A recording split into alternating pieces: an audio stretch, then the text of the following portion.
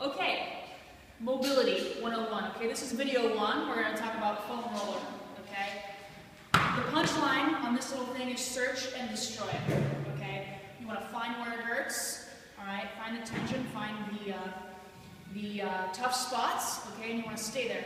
All right, when you hit a point of tension, all right, you can roll back and forth across that point of tension. You can flex a muscle across it, or you can just sit there. Okay? You want to find points of tension and work on it until they disappear. All right?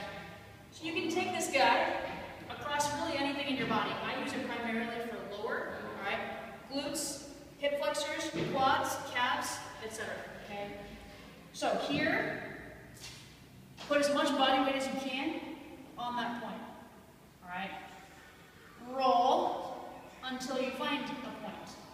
All right, so I'm going to keep going. My calves feel okay. All right, there we go. Right there. Now I'm going to flex my toe down, toe up, to really get into that point. Okay? So you can use the rumble roller, spiky, or the flat foam roller.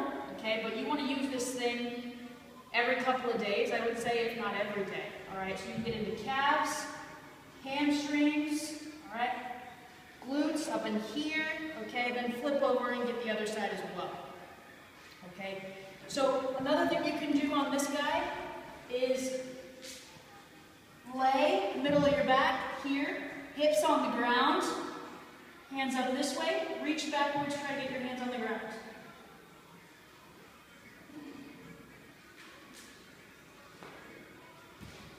Not only does that feel good, but that's going to keep your thoracic area nice and open, okay, for all overhead work, all right? So pick up one of these guys, start here. Go on to the next one.